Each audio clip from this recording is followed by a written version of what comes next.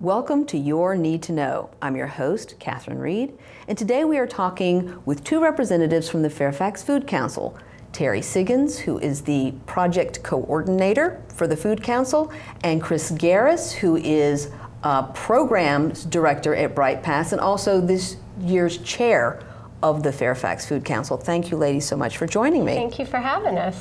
So I came into contact with the Food Council two ways because I sit on the board of Bright Paths, so I know Chris Garris, who actually invited me to the summit that you held last year, which was fascinating. It was my first interaction with the Food Council. It was enormously educational. You had a room full of people who were interested in nutrition and wellness and food preparation, where it interfaces with the school, where it interfaces with children. Mm-hmm. Give us a little bit of background on where did the Food Council come from? Sure. So in 2008, through the Fairfax County Health Department, they basically did a comprehensive strategic planning process.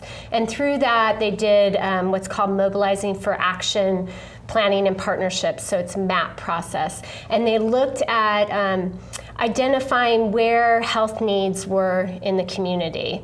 And through that, the Partnership for Healthier Fairfax was developed. And they developed the CHIP, which is the Community Health Improvement Plan, in September of 2013. One of the components of that Community Health Improvement Plan was healthy eating. So there was a healthy eating team on that CHIP committee, and through that, one of the goals of that team was to develop a food council.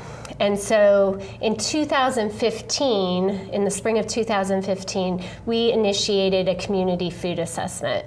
And that community food assessment looked at 3 different communities in Fairfax County, one being Mount Vernon, Bailey's Crossroads, and then the Reston Herndon area. And those areas have been identified as high need areas in Fairfax County through the MAP process. And so that community food assessment went and we did surveys, we did stakeholder interviews, we did a healthy eating availability index in each of those areas.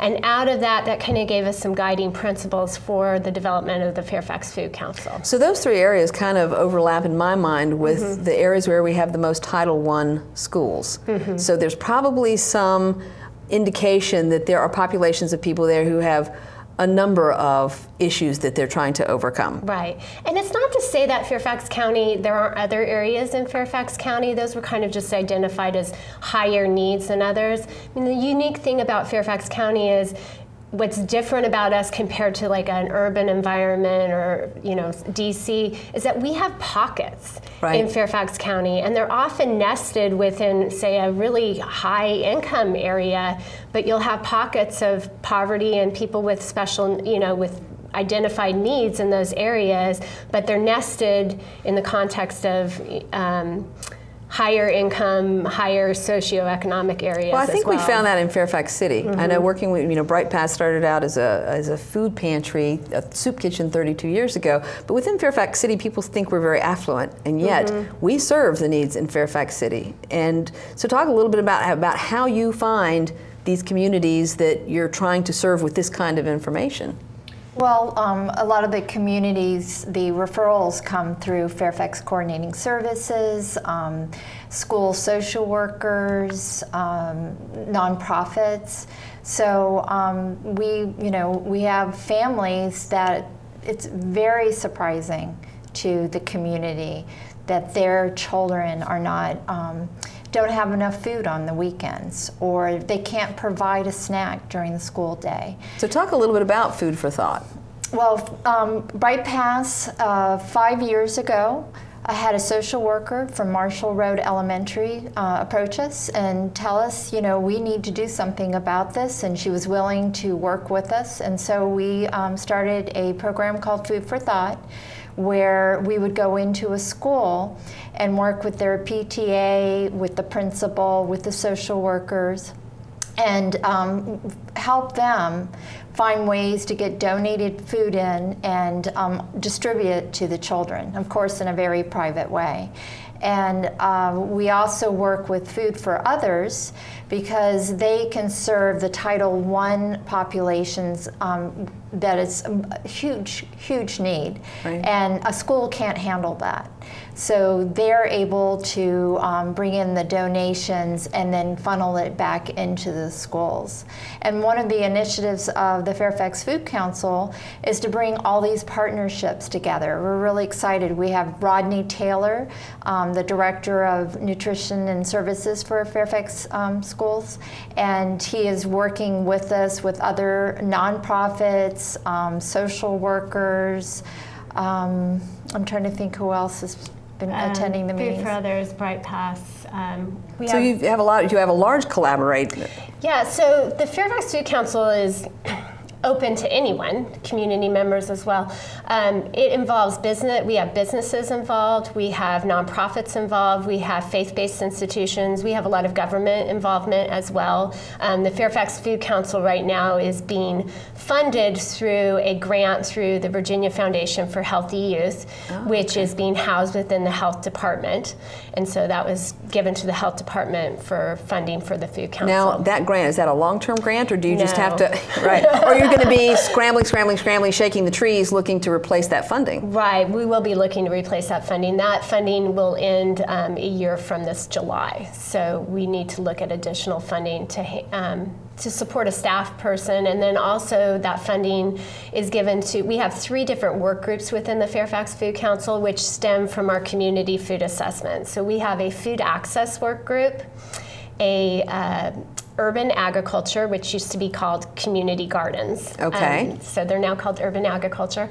And we also have a food literacy work group. And each of those work groups, and that's kind of where our projects stem from, are those work groups. Those work groups are working on specific projects, and money from that grant that we have funds those projects. So I can give you an example. Our food literacy work group right now is developing templates to be used in food pantries to educate on nutrition and healthy eating. So they've come up with, I think we have 4 different templates that we've come up with. We just piloted at St. Vincent de Paul in Centerville a day of looking at activities and recipes and ways that you can incorporate healthy eating into a food pantry food. Right. But one of the large area food banks, I don't know if it was Capital Area, but one of them very recently, within the last year, had a policy where they're not going to take unhealthy food anymore, like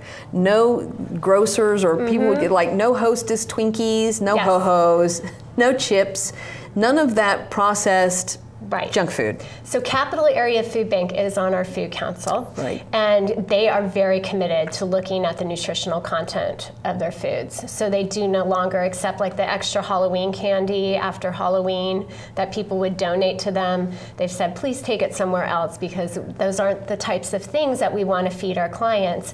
And I think that's an important issue that you bring up, is that we often think, oh, people are hungry, let's just give them any type of food. And we know that health is very important, and what we eat and put in our bodies affects our health. And so that we need to be looking at the types of food that we're serving everyone, regardless of income.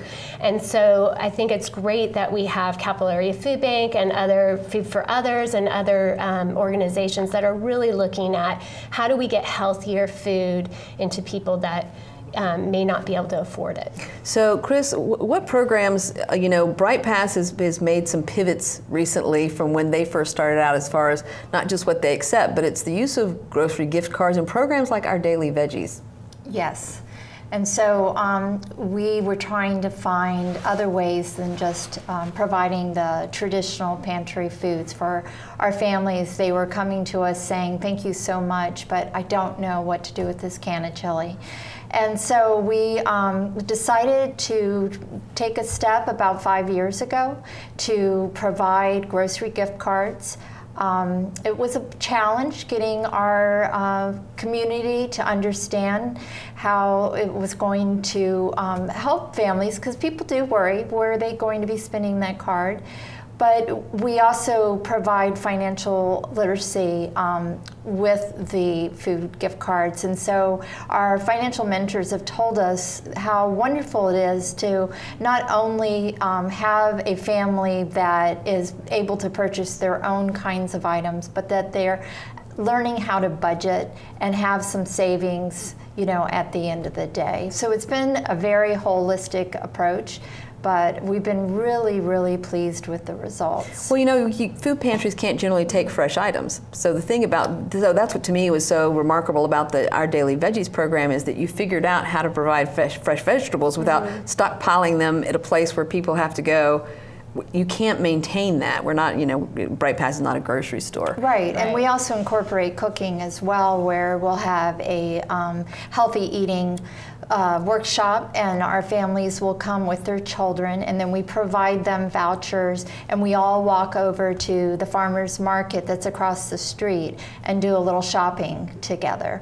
And is that what you visualize as being one of the tenets or one of the real end goals of having a program? Would be the...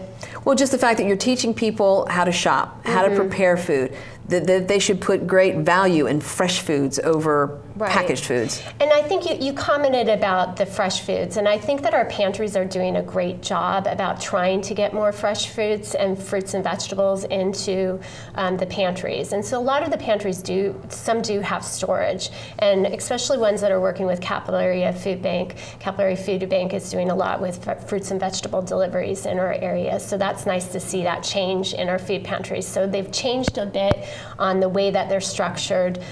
Some still have shelf sustainable. Well, doesn't it kind of change the interaction you have with people who donate food? You think about the Boy Scouts who do their food drive every year, and you can't do fresh foods. I mean, it's very narrow. So you're kind of changing the behavior or the way people who want to donate are doing it. And that's one of the initiatives that came out of the Healthy Eating team, was a brochure that was developed for food pantries to use with their donors. So enabling them to ask for certain types of foods that are more in high demand or healthier products. So we always talk about low sodium canned foods, looking at the sugar content in our fruits that are our canned fruits, and also educating clients about how you can go about reducing the sodium if it's not a low sodium product. So rinsing those beans, rinsing the fruit ahead of time so that you're not getting the salt and the sugar in those items. So these are great skills for anyone to have. So it's not just skills or knowledge for low-income people to have. Quite frankly, most of us don't have that skill set either. So when we come back after this break, we're going to be talking with Terri and with Chris about ways that the Fairfax Food Council is trying to make our community a healthier place to live by making how we consume our food fresher and better for us. So join us after the break.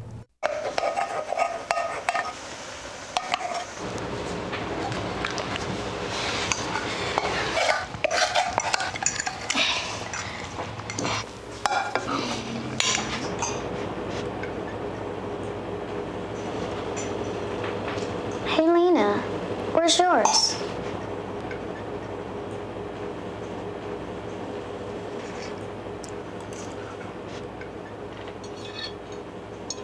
Guess what? I have some news for you.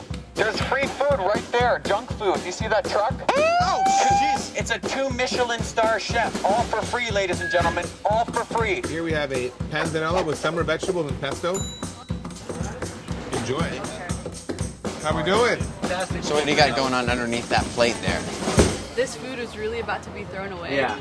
Well, is there something wrong with this food? Where did you get it from? From farmers markets. They put aside the ugly vegetables and the ugly fruits. Carrot top, soft avocados. It was all food that was going to be discarded. Even the drink you had is made from like a little bruised peach. Did it taste a little bruised? Great. It's good. The average person throws away 24 pounds of food a month. That's a lot. Isn't that a lot? Go visit savethefood.com for more information. Thank you. Junk food time!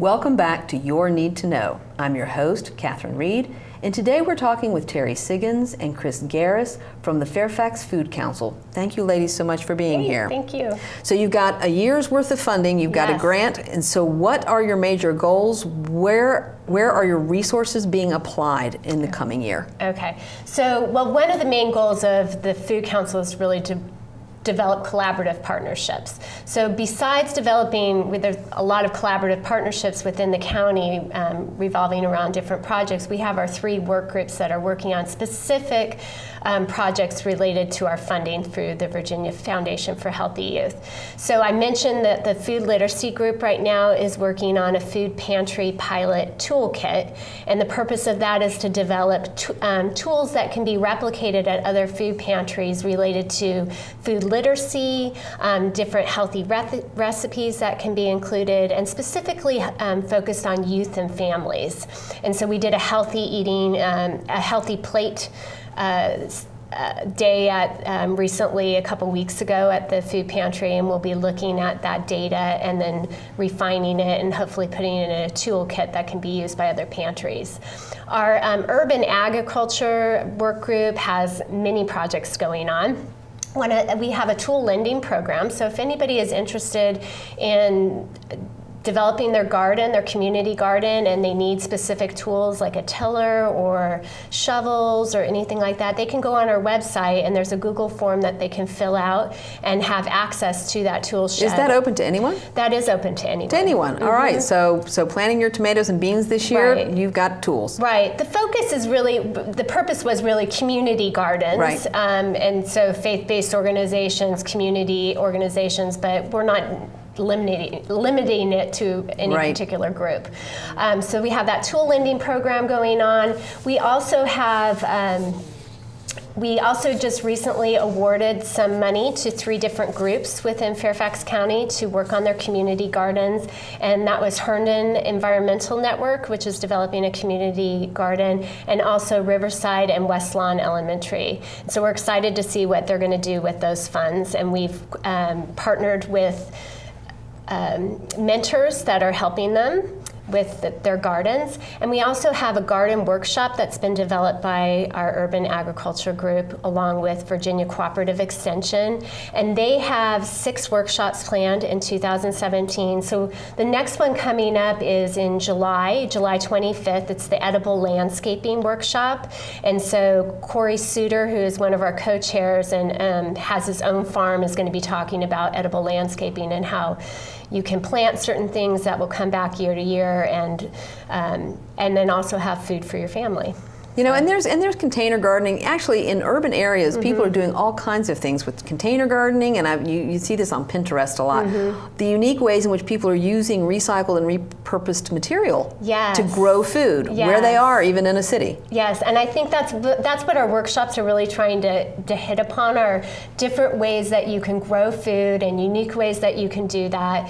And that's one of the reasons that our community gardens workshop changed their name to urban agriculture too. Was to be not more people with a yard. So people with a balcony or space on the roof or whatever can do the same thing. Exactly. And we have a lot of apartment complexes and condos within Fairfax County, and looking at how can people grow food in areas that don't have a lot of space. Spiral gardens is something new that I'm learning about. Yeah, so I think my sister did that when she was in Santa Fe on her patio. It was kind of this tower thing, and it had things concentrically. So my sister grew stuff on her patio in Santa Fe. Spiral herb gardens is Like, I knew about that. Yes, and then they're also looking at doing a garden and farm inventory of Fairfax County, looking at where gardens are located and identifying areas that may need more community gardens. So we have areas within Fairfax County that there's not enough community gardens for people to plant if they'd like. But this really is kind of a shift when we think about food. You know, I grew up in the 1960s and 70s where people ate Captain Crunch and, you know, peanut butter and jelly on white bread, and a lot of us grew up that way, and people didn't talk about the connection between wellness and health and what we were eating. So this has been a major shift. It has, and I think we're learning that food is, so important to our health. And when we look at our health, if we forget about food, we can prevent a lot of things, and we can manage diseases by looking at how we eat and prevent diseases. So I think it is an important aspect of that. It starts with our children. Mm-hmm. Yes, right, because the habits we form when we're younger are exactly what we carry with us throughout life. Right. And we're so excited to have Rodney Taylor, the Director of Food and Services of the schools, because he is just making such a huge difference, and he's part of our council, and with all the partnerships, we really are excited the changes we've seen already with having salad bars in the schools. Some of the high schools and middle schools now have rotisserie chickens, and cooking up, because he thinks it's so important to be eating real food, not the processed foods. Absolutely. Yeah. And the exciting thing happening too with Fairfax County Public Schools and some of the other partners is a summer feeding program, which will kick off in June when school gets out, where children have access to meals throughout the summer, because a lot of children depend on the lunch program and the breakfast program within the schools. So when school gets out, they're left with not having anything to eat. So they have barbecues at some of the summer feeding sites, so you can take your family. It's only $2 for adults to eat, and it's free for anybody under 18, and really trying to make it a community atmosphere for the summer feeding program. We don't have the problem as much here as there are in the rest of the Commonwealth of Virginia, but it's food deserts, and that is where people really don't have access to a grocery store. You find that a lot of low-income families are relying on Chipotle or McDonald's because it's cheap food, and that's all that is within walking distance of where they live. Right. So in Fairfax County, I don't know how or whether you've mapped out whether we have food deserts, but in places like Richmond, there are food deserts. Yeah. Well, there's some initiatives that are happening in the background, but it's just starting to happen, so we're very excited. We think in the future we may see a big shift in the county, and starting from having a farm that is part of a grocery store that's employing. There's just so many ways that it's called instead of having a golf course community, you're going to have a farming community, and we'd love to see that happen here. So getting back to the food deserts, we don't technically have any what you would consider food deserts, but we also have issues related to food access, so transportation issues. So if somebody does not have a car or available transportation, the closest store might be the local CVS or the 7-Eleven next to them, and that's where they're shopping. So thinking about all those different factors that go into food access is something within Fairfax County. Our access group right now is working on farmers markets as well. So looking at where farmers markets are located, what areas are lacking in access to fresh fruits and vegetables at farmers markets, and also really letting people know about our SNAP matching program. So if you are on supplemental nutrition assistance program, which we formerly known as food stamps, you can take we have 4 markets in the Fairfax County Park Authority farmers markets, and then Arcadia operates a farmers market in the Bailey's Crossroads area. You can take your SNAP card and you're matched for what you purchase. So if you purchased $10 worth of fruits and vegetables, it will only cost you $5. That's fantastic. Yes. What a great program. Yeah, and that's funded through a grant through the USDA, and so we're hoping to get additional funds for the next couple of years. I think the First Lady, Arcadia Farms is what brought to mind. Didn't the First Lady launch a new Virginia? They actually had a going away lunch for her today. Arcadia did. So she has been so supportive. Right, and they have a new website, the Nutritional Divide website, that has all different resources now related to Virginia specifically. And what is the website? Is it VF? I'm gonna probably mess it up. Well, they can Google it. Yes. What would they Google? What would people Google to find it? Virginia Nutritional Divide, I think. Virginia Nutritional Divide. That's a conversation I'm not we need to have. exactly sure about that, so I can look that up and get it back. Get back to you on that. Those are the conversations we need to have. And you're right. The First Lady did a lot to shine a light on kids, especially showing up to school without breakfast. Right. and the impact that lack of food, lack of nutritious food has on the learning capacity of children in our public school systems. Right, and I think all those social determinants of health are really important to look at. You talked about the website. I just want to say we'll have a link on the Fairfax Food Council website so to that can website, find it there. so people can find. So there's a lot of, and that comes back to your mission of being very collaborative and actually working with, in a collaborative way, all of these organizations that are working on some part of this. Right. You know, there's no one organization that's going to solve every issue related to food in Fairfax County. So it's really important that we bring about all the different components of our county. So not just government, but looking at businesses, looking at nonprofits, community members, and bringing all those ideas to the table. And each organization that's involved in the Food Council, they have a mission that's related to their organization. And so how that ties in with the Food Council, and they bring resources and talent with them to the Food Council to help us solve these problems. We have a very strong steering committee, and at our last food summit, we had a nurse that's very interested in nutrition come up, and she wants to join us. So it's just not nonprofits and Fairfax County, it's the community. You're welcome to come. Come to a couple of our meetings, see if you'd like to join. We'd love to have your voice. And all of our meetings are listed on our website as well, and they take place at the Kelly Square Health Department offices. I know where that is. Yes, and so we have monthly meetings. The best way to get involved is to come to one of our work groups. So you can go on our website, read about the different work groups and what they're doing, and see what is of interest to you. And all you have to do is show up to one of the meetings, and we'll be happy to take your help. So, and I think that's interesting too, because a lot of times either people don't know, or if they're not part of an existing organization, they are reluctant to show up as themselves, saying, "I'm interested, but I'm just here as myself." Right.